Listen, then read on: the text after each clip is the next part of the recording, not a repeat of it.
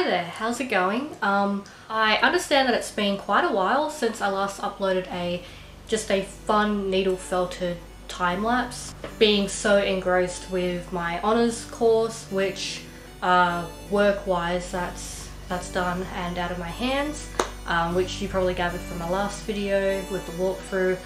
But for today's video, I just kind of wanted to ease back into the whole process, and I thought what better way to do that than with a simple project like this.